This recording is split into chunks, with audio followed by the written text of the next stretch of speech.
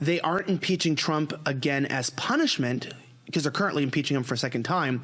They're doing it to send a message to anyone else outside the club who might get the idea that they can run for president ever again. Every front being attacked by Hollywood members, by powerful journalists, I would say, you know, elitists in the media, people in Congress, and yes, even some of our intelligence community.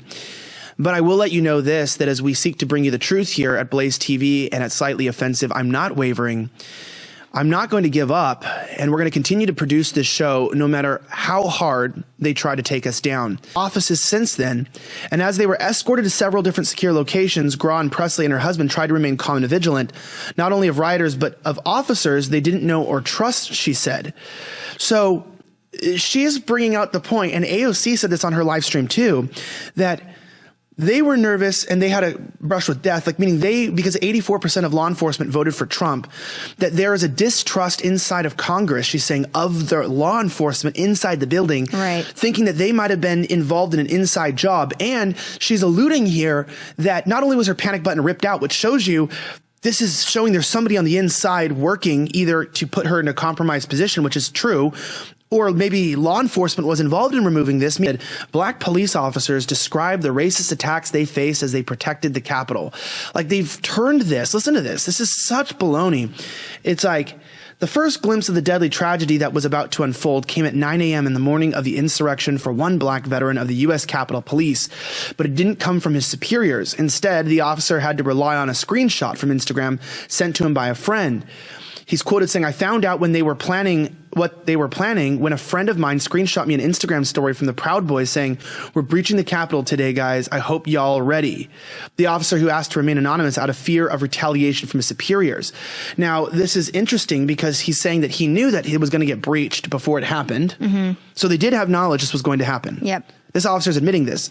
And there's nothing in this tweet that says that the Proud Boys were trying to kill black officers. And we know the number one officer who died, officers, is it Sicknick or Shinnick? I'm sorry if I'm messing that one up. But the officer who tragically died in an altercation with these people and collapsed in his office and died from injuries later, he was a white officer. So, you know, if this entire Capitol Hill siege was to kill black people, I'll be damned, because black people weren't killed in it. So they say a group of Proud Boys is staging on the east side of the Capitol, along with hundreds of Trump supporters. They have them here in orange beanies. Then if you go down here a little bit more, they said at 11:52 a.m., this is all Eastern, Donald Trump Jr. films the president and his inner circle backstage before his father's speech, marveling at the size of the crowd. Now, at 12:17 p.m., about 15 minutes into his speech, Trump calls on his supporters to walk to the Capitol, while his speech would go on for another hour. We left well before that. That's why we were actually at the front when all of this was going down, because we actually left Trump's speech. I want to say he was talking for maybe 10 to 15 minutes by the time we left. 10 minutes. Yeah, he was only talking for a very short amount of time, so we didn't really even listen to any of his speech. We started marching immediately. Right, and this is important to remember, because when he called people to leave, we're going to find out later that they couldn't have arrived at normal walking speed until 6 minutes after the violence started.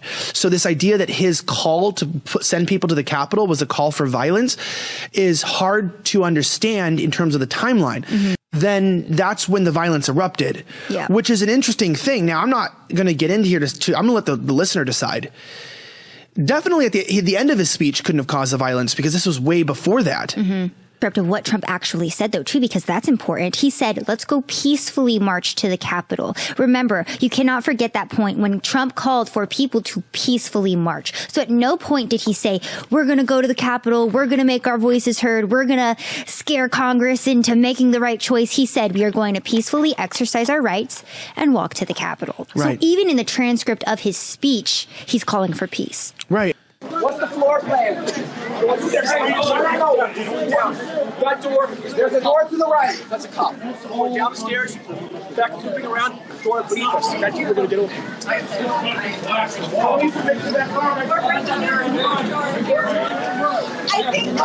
The door's already open. We just need a plan. We need enough people. We need to push forward. Okay. Door right here. We're not doing that door. Downstairs, loop around. Okay. Downstairs. Hey guys, I've been in the other room. Listen to me. In the other room on the other side of this door, right here where these feet are standing, there is a glass that if it's broken, you can drop down into a room underneath it. There's also 2 doors in the other room. One at the rear and one to the right when you go in. So people should probably coordinate together if you're going to take this building. We got another window to break to make it in and out easy. And this window here in the whole room needs to be broken. Yeah, what's here? If they walk down a window here, line the fuck out. I'm going back over there.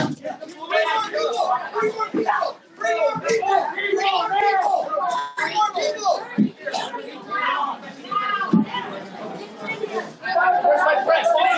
Story century. Remember I told you? What's he saying? Tell me what you're doing. Just give me some narrative. Look for yourself. People! God damn it!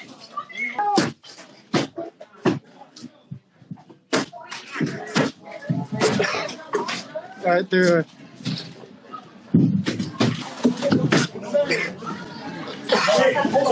Yep. You like some kind of fucking ball or some shit? No, I mean like tear gas. Don't fuck with that shit. Don't touch that. That's not what it is. That could be like that. All right. Use it as a battle.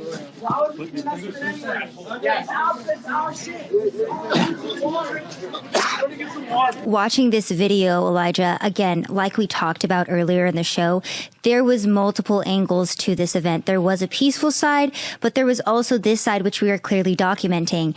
And I mean, like you just, we were speaking about, why does the media feel like we need to gaslight people on what happened when the evidence is clearly there and we're seeing it in the videos that we took? Yeah, I know. And that's my point, is that I feel like as we're talking about this, maybe people can tell I'm doing as well as I can do when you have all the institutions and people that are supposed to be defending you and supporting you. I mean, even journalists. So, a lot of these people are trying to rewrite this history, and we have we realize that this is real implications. One of the men who was arrested, this comes from Newsweek, a Georgia man arrested in the pro-Trump Capitol riots actually dies by suicide. It says here that Christopher Stanton, Georgia, a man from the state of Georgia who had recently been arrested for participating in last Wednesday's insurrection at the U.S. Capitol, died on Saturday by suicide after a self-inflicted gunshot wound to the chest. He had been charged with entering certain property that is the United States Capitol grounds against the will of the United States Capitol Police and past the set Washington, D.C. curfew, 6 p.m. local time. He was arrested with 3 other men in the group. What I'm trying to say here is that, look, he's being charged with something that has some penalties. I think it's just a misdemeanor from my understanding. But the public pressure of saying that everyone who broke in is a terrorist before we've gone to trial, before we've understood really what people's intentions were, is why I always get afraid of these things. Like, I knew what terrorism was. And I would say that some people at that event committed acts of terrorism. But not all people did. Not all people who entered the Capitol building are terrorists. I think some people went in to commit acts of terrorism according to our own standards. And I think that's why there's importance to have trials. It's very important to have the legal and judiciary system investigate people and, really hold people accountable and try to understand why they were there. Know were they there to document? Were they there, like, again, as observer? Did they just walk in? A description of rioters who seized the Capitol last week, writing in a new court filing that the intention was to capture and assassinate elected officials. CNN's just releasing that today, letting people know that people wanted to assassinate elected officials. Guess who told you guys that the night of the actual siege in an emergency broadcast? I let you know that news. CNN is like 10 days later than us at Slightly Offensive, meaning your direct support of the show, leaving us reviews, manually sharing, supporting us at blazetv.com, supporting Angle. They are harassing my wife, my family, trying to destroy the show, this network, whatever they can to completely undermine the reality that, I guess the fact that Blaze TV is a better reporting agency on the budget of about way less budget than these billion-dollar companies. It's been difficult for me to get up every day, and I'm not going to lie, I haven't been sleeping through the night. I'm feeling very sick. My head hurts, and it's been something that you might even notice is that we're not in our main studio. We are in an undisclosed location. Luckily, we still have My producer, Savannah, is sticking with us. She's here. She's looking as lovely as ever. Savannah, how are you doing?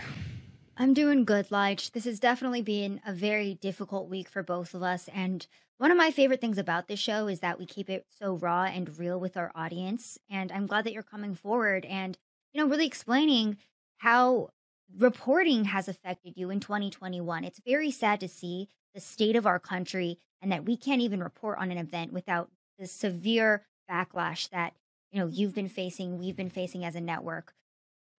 I'm not complaining about it because I voluntarily did this, but from somebody who's genuinely dealing with some of the worst attacks in cancel culture that is really stretching the limits of our ability to produce the show and continue. We aren't stopping, but I need you guys to subscribe to the audio only podcast. It's free. It doesn't cost you anything. And it's just a way to jump on.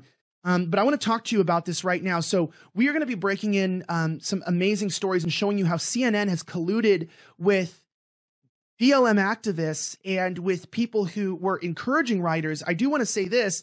There is a man named John Sullivan, and if you can go to my screen right here, let's talk about this. There's a breaking story, #1 trending in the world. John Sullivan was charged in federal court after being arrested by the FBI. He was heard allegedly egging on protesters in a video he provided, according to federal criminal complaint. He remains in custody in Utah on U.S. Marshals hold request. So I want to talk to you a little bit about this. So John Sullivan was a reporter.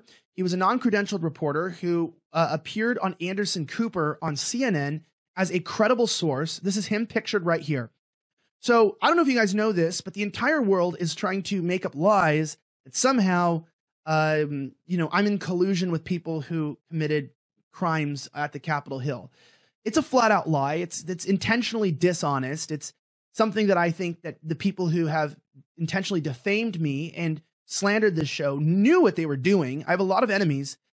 But it's funny because, CNN actually uses this informant. We can bring him back up. This is Anderson Cooper. Is Anderson Cooper homosexual? It doesn't matter. But I think he's one of the homosexual anchors, and he is, a real, kind of snooty guy. And he's, the CNN, I'm real proper. Everyone's not like me. I'm a coastal elitist. And he's really got that. I'm from LA and I know these kind of people. And, I just want to say that as we expose John Sullivan and we get into the reality of who he is, John Sullivan is a convicted terrorist, and CNN supports him. CNN supports terrorists. And I will not withhold that statement. And this is very serious. Because again, we have the left wing accusing the right wing of doing what they're doing. And this is the playbook. This is what they do. Savannah, this is what they do. Every time they accuse us of something, we find out they're doing it too. Exactly. It happens every single time. I mean, time and time again, take any topic you want to in the political realm, and that always seems to be the case. And it's very frustrating too, because, I feel like the reason why this week has been so difficult is because while CNN is actually doing what they are saying we are doing, they're also simultaneously trying to destroy us for the lies that they're actually a part of. Mm-hmm. And we're going to talk about that. John Sullivan, unfortunately, was caught on camera with Jade Sacker, who I have her website here. Let's bring this up. Jade Sacker is a documentary photographer currently based in Los Angeles, California, having graduated from the International Center of Photography last spring. We're going to go to this video here that was released by AMUS. I think this was actually leaked by the federal investigators. CNN's Jade Sacker, who apparently people are saying she worked for CNN, I don't know, is penetrating the Capitol with a member of BLM. I don't think he's actually Antifa, guys. He seemed to be more BLM. But he was there to document, but he also looked like he was there to catch crimes. Listen to, as they accuse us of conspiring with the protesters. I never conspired with anybody. Listen to them on film talking about how they worked with protesters to get in, and they're excited about it. I mean, this is insane. Now we did it. You were right. We did it. Dude, I was trying to tell you. I couldn't say much. You were right. You just have to watch my chat. Is this not going to be the best film you've ever made in your life? No. That's it. Hell yeah. Hell yeah? Hell yeah. Wait, you weren't recording, were you? I'll delete that. But I didn't record you or me. It was just voices. So here's some of the things that stood out to me. So right now, if you can go to my screen here, we have the official prosecution documents, United States of the District for the Court of the District of Columbia, United States of America versus John Earl Sullivan. Violations include civil disorders, accessing restricted buildings or grounds here on the right, and violent entry or disorderly conduct. As we go into this affidavit, what you found here is this Jade and John were entering into the Capitol, and it turns out while they were saying that they were just recording, they were actually heard celebrating that they made it in. Now, I want to say this. On the flip side, a journalist being excited about, being a part of a very crazy moment that might actually, boost their career is not odd. So while everyone's saying, oh, Jade, this photographer that's excited she made it in, that immediately says that she colluded with the rioters. I don't think that immediately says that, because honestly, if you cover riots, you would know that people just go like, oh my gosh, I can't believe I'm part of history, even if you don't support it. I mean, when I was in Kenosha and I watched people burning down cities, I was just like, whoa, like I was also in shock. But she sounds excited, like happy, not in shock. She's like, we did it, we made it in, woo! And it's like, to me, that sounds a little bit like maybe you were not just documenting the event, but you're happy that you made it inside. I don't know, Savannah, but that's what that looks like to me. It sounds like she's very excited to be there. And again, too, you and I have actually watched history unfold with our own two eyes as we were reporting on it. So it is a very, sometimes these situations, you can get excited about them or be like, wow, I can't believe that this is happening. But also as a reporter, you should always take a step back and just be observing everything and reporting on it, not necessarily cheering it on. Yeah, and I mean, there's nothing wrong with like being like, whoa, I can't believe we did it. But here's the problem is if we go back, let me get down here for a second. Here's a statement of fact supporting probable cause. Okay, so John Sullivan got arrested because he voluntarily handed over his footage to the FBI after claiming that he was working for, some sort of mainstream media outlets. But let's read some of these things. On January 7th, 2021, Sullivan participated in a voluntary interview with a Federal Bureau of Investigation agent in Washington, D.C. Sullivan also stated that he was at the U.S. Capitol on January 6th when scores of individuals entered it. Sullivan stated that he was wearing a ballistic vest and gas mask while there. Not weird for a journalist. He showed the interviewing agent the ballistic vest. He further stated that he entered the U.S. Capitol with others through a window. Okay, so this is already getting weird. That had been broken out, which is not good. This is where it gets bad. Sullivan stated that he followed the crowd as the crowd pushed past U.S. Capitol Police and followed the crowd into the U.S. Capitol. Now, the problem is that in this document, which we're going to link in the description so you can read it yourself, Sullivan also admitted that he actually is the one who broke the window. So, I mean, even if we want to justify a journalist like Sav, I can already see her face. It's like, and I'm like, this Sullivan? Yeah, it's like, it's not good. If CNN's John Sullivan is breaking windows of the U.S. Capitol, he's on there. He also said that Sullivan had further stated that he had been present at the shooting of a woman within the U.S. Capitol by U.S. Capitol police officer and that he had filmed the incident. During the interview, Sullivan showed that the interviewing agent the footage he had taken, which Sullivan stated he had uploaded to the internet. Now, he was also immediately outside of the speaker's lobby within the U.S. Capitol. The footage that Sullivan showed the interviewing agent included footage of individuals breaking glass. But as we go down, at the conclusion of the interview, he provided a copy of all of the footage that he recorded. And this is where things turned south for John Sullivan, CNN's John Sullivan. Oh, this is so bad. Okay. I love your reaction to this. Because this is so sad. It's so dumb, dude. This guy is not smart. Look, during his footage, Sullivan narrates it as he is moving. Okay, so he narrated his own break-in, and his voice is clearly recognized in the video, it says. Then as we go down here, here's some images provided to the police. It says here that he's saying things like, there are so many people. Let's go. This SHIT is ours. F yeah. We accomplished this SHIT. We did this together. F yeah. Oh no. We are all a part of this history.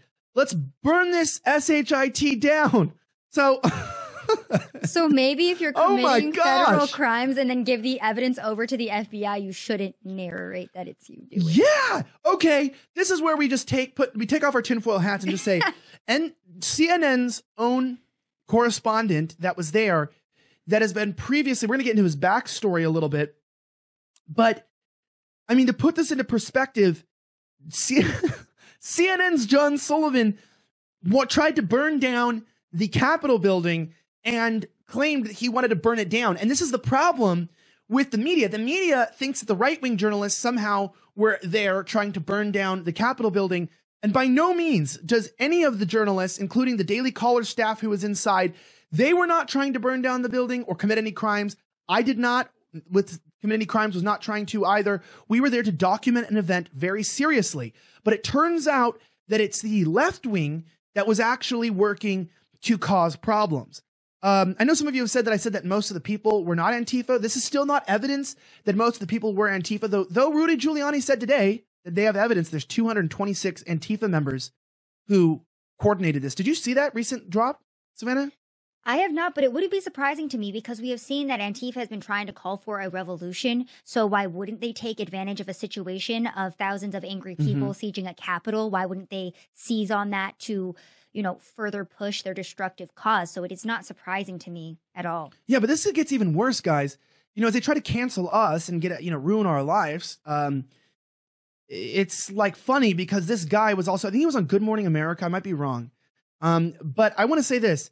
John Sullivan, you guys saying, well, you know, when CNN had him on, CNN didn't know that he was like an extremist. They didn't know. I mean, and that's a fair statement, except for, you know, Brandon Gutschwager. I love BG. He's such a good journalist. BG, don't kill me for using your footage here. It's watermarked. If you ever want to come on the show, we'll have you on again, or for the first time. BG's a very good reporter.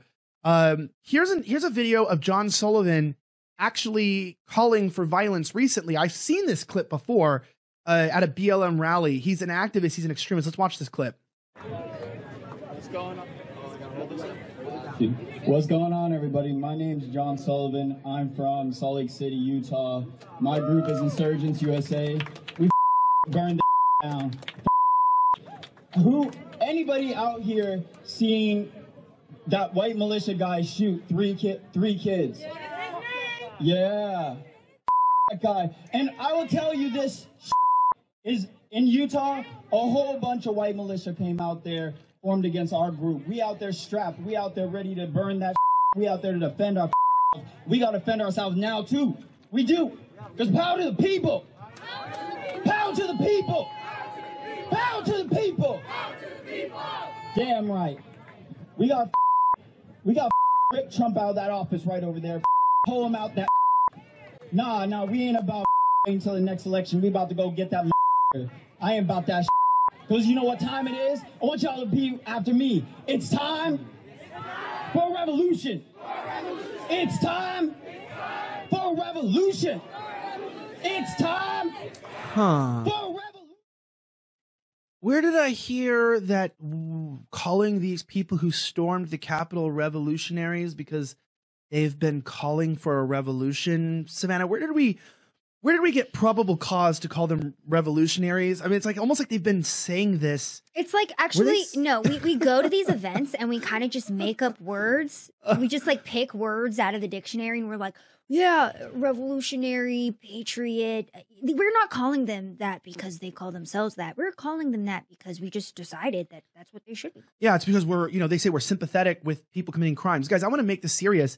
You know, when people say that if you hold right-wing views that you cannot record an event of extremism in this country, that's insane. Because first of all, the argument is that because I'm a Trump supporter or that I voted for Trump, that somehow I was okay with the crimes committed at the Capitol. Now, the very interesting argument about that is that a lot of the violence and the crimes were committed between law enforcement and alleged Trump supporters.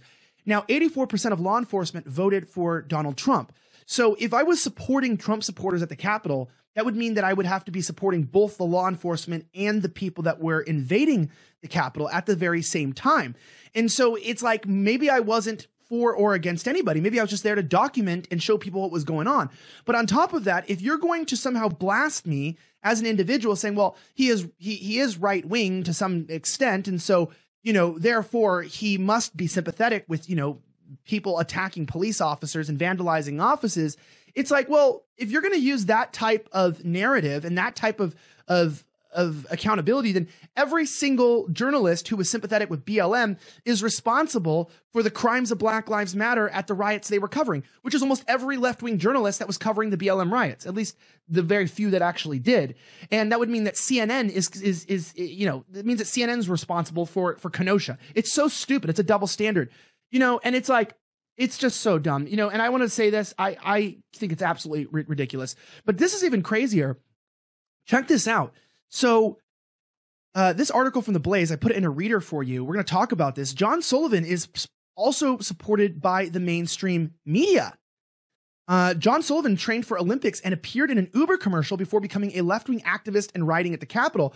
But guys, before we jump into this, this is important. John Sullivan trained for the Olympics and appeared in an Uber commercial before becoming a left-wing activist and rioting at the Capitol. We have a video of that. We'll read the article in a second. Let's watch the Uber commercial that sponsors someone who's, you know, promoting terrorism. So before you cancel people who were documenting, remember CNN's John Sullivan is also supported by Uber rideshare app. Let's watch this. There's no other time in my life I will be able to do this again. My dream is to be world champion. Every single day, 6 hours a day. I wouldn't be able to do that. It's just not possible. Uber allows me that flexibility to spend more time on the ice. I am John Sullivan. I'm a world-class speed skater, and I drive with Uber. Whoops. Oops. Oh no. Oops. Does this mean we need to cancel Uber now? Yeah, well, everyone everyone delete your Uber app. We have to cancel them because they once had a guy that's a terrorist on their commercial. Madison, cover your eyes. Cover your eyes. Madison's back. Guys, Madison's back from vacation. Remember Madison, she's you know, she is our favorite doll we got. Honestly, I have a real news. Savannah, can you just run over and grab that package and hand it to me? I'm going to keep reading this article for a second. Put the article on the screen real fast, and I'm going to read this article to them. This is very important. This is crazy. So John Sullivan trained for the Olympics and appeared in an Uber commercial before becoming a left-wing activist and rioting at the Capitol.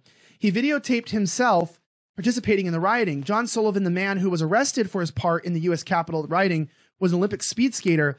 This was in 2016 when he appeared at Uber. He also raised $2,680 through GoFundMe. You guys, GoFundMe is sponsoring terrorists. Cancel GoFundMe. We have to cancel all of our big tech companies, and this is crazy. Who knew big tech was sponsors of domestic terrorism? Did you know that? I mean, I didn't know that. Imagine. Are you shocked? Imagine that. Yeah, insane. It says this, that James Sullivan, his brother, told PT News that he became radicalized very quickly. It has hurt our family, James said. My mother cries most days. So John Sullivan founded an Insurgents USA, a left-wing activist organization after the death of George Floyd in police custody in Minneapolis, Minnesota. He told KUTV that he has traveled to Washington, D.C. in order to document various protests, but a federal affidavit quotes him as encouraging the rioting from inside the Capitol. So he's been charged with the crimes. Now, I'll open this in a second. Guys, this is my point. I'm not being serious. We are not canceling Uber. We're not canceling GoFundMe. This is the stupidity of cancel culture, and why it's so dumb is because it's just like, look, these companies didn't know John Sullivan would become a radicalized individual. You know, it doesn't look like he's responsible for most of the rioting, but he did encourage it. And it looks like he was genuinely there to document, but also to take part in it. And, you know, like, at least I can say I definitely did not commit any crimes inside, you know, or around the grounds. I was documenting it as a journalist, credentialed journalist with a congressional press pass and license. I was operating, you know, within police lines alongside officers. I was really doing my best to, you know, keep things kosher. But man, this is crazy that CNN and mainstream news outlets support these. Long time. Seattle protest community alert. We have reason to believe that a likely infiltrator, agent provocateur by the name of John Sullivan, or activist John, is attempting to insert himself in the Seattle protest community. I'm not going to read 1 out of 23. Oh my gosh. John has been kicked from the Salt Lake City and Portland protest scenes due to alarming behaviors, including grifting, profiteering, self-promotion, clout chasing, sabotage of community actions, threats of violence, and maybe most disturbingly, ties to the far right. So they're saying that he's actually far right. I'm going to be honest. I didn't read this thread until now. Savannah, did you read this thread? I just put it in here. I did not. Okay. So this is getting, can we read? We should read a little more of this. This is juicy. Let's get into it. And I swear I'm not that pink, guys. Purple. But Elijah freaks out about his color grading because I don't know why I always get the better camera when we're on screen. But yeah, you look. She always gets better camera and lighting than I do. I am Asian, so maybe that's why I look more yellow than you do. Well, yeah. And then also too, like I have this problem, this gland problem where my face swells and I have like my jaw moves around and people always think that I'm like addicted to cocaine. And I wish that was the case because then I could quit the cocaine and then my jaw would stop moving, but it doesn't stop. And then I get like, and everyone always thinks that I'm like, oh, people are always like, you gained weight or you've lost weight. And it's like, no, it's just how puffy my face is for the day because sometimes my face just hangs. I love when people leave you mean comments and you're like, hey, someone asked me why I was fat. And I'm like, I'm just excess calories. Okay, I'm sorry that happened, Lige. People on the internet are mean. Everyone's always wondering why it looks like I'm always gaining weight. It's because I have a gland problem and my chin hangs. Does anyone else have that problem? If you have that problem, let us know below and we can cry together. The fact that even though we're not fat, our faces make us look obese. Well, speaking of people who have problems, John Sullivan in short, it says here, John's brother James is the co-founder of a pro-Trump org called Civilized Awakening and has strong ties to Proud Boys, even having spoken at a Proud Boy rally. The brothers' polarized political stances can conveniently boister the other's public personas. Well, you can read this thread. It's here. The account is by Rebellion Baby, and it is timestamped November 26, 2020.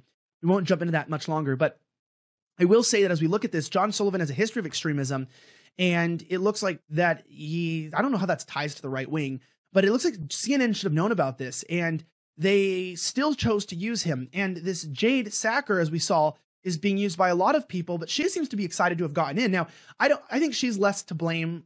Savannah, I don't know about you're saying, but there's a way to construe the way that she's talking that on one end, I think she could make an argument for herself that she was just like excited that she was filming a documentary apparently. And that she was just like, I can't believe we did it or whatever she was saying. Like she's happy because she's getting good footage for her video. And I'll give her that. Mm-hmm. But I also just think it's funny because the irony is that government property and pulling politicians out of office. And then, we see them at these types of events.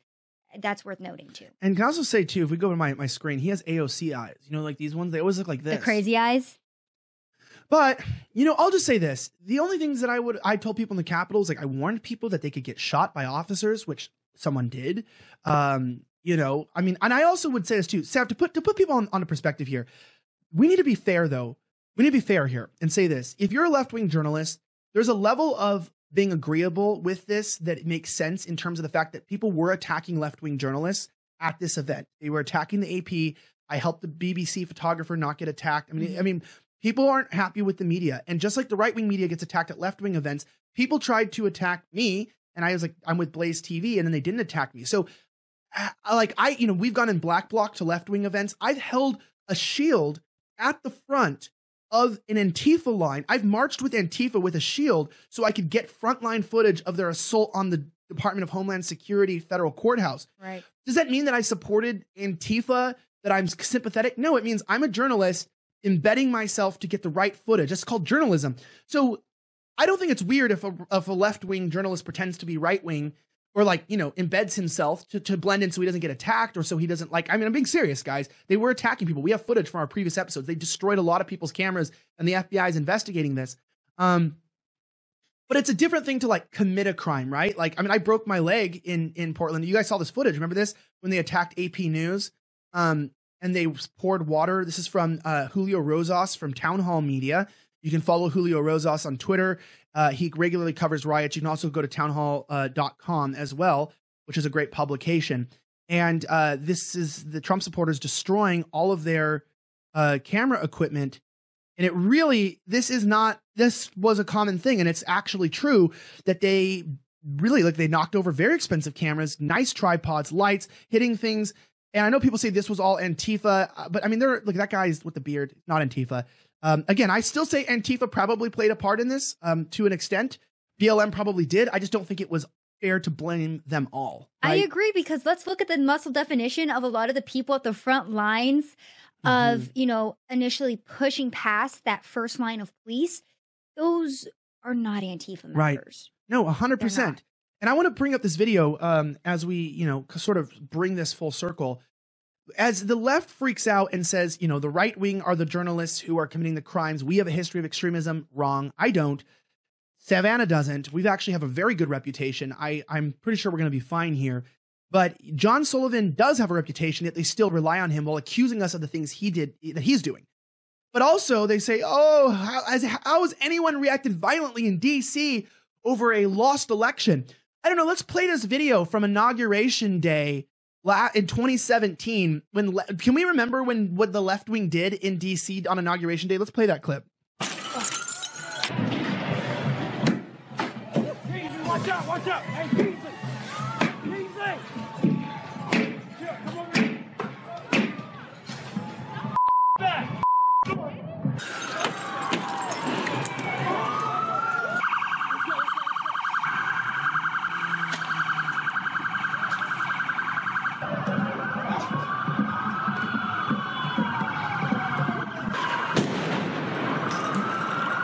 It's mayhem out here.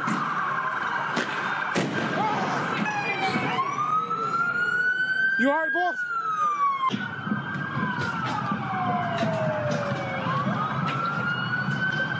Yeah. Come on, follow me. We'll keep moving. Watch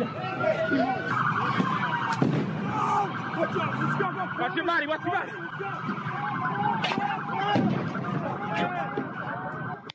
Well, based off this footage, we can see that the left took Trump getting into office very well. Yeah. That was a lot of peaceful protest there. Yikes, guys. It's like, what did we forget? Like they did this too. And look, I get why people were pissed then. I get why people are pissed now. I understand why people get angry. But I just want to say this, with John Sullivan being arrested and being held and encouraging the crimes that were going on there, while the left tries to blame the right wing. Meanwhile, while they say that we're, the right wing's insane for committing crimes around and became a victim of that. Definitely. So I woke up this morning on my Instagram, and as you know, we like to go live on our Instagram. We like to post our videos onto our Instagram of what we are witnessing when we're on the ground at these events. We posted what we saw on January 6th, and a lot of the posts were people, using barriers to push back against police, people getting flashbanged, maced, fighting with cops. All of the bloodiest clips on my Instagram are still up. But the one clip that I put up, the one clip of Trump supporters all stomping and chanting USA, and it ended with a pan of the crowd of 1,000 Trump supporters or thousands of Trump supporters peacefully at the Capitol. That post was the one that Instagram decided to remove from my account this morning, saying that it was removed for violence or dangerous organizations. Again, all of the clips with actual violence in them are still up on my page. But the one clip showing that these people were peaceful, because there's two sides to this situation. Yes, there was violence that day, but there was also thousands there that were rallying peacefully. That was the clip they decided to remove.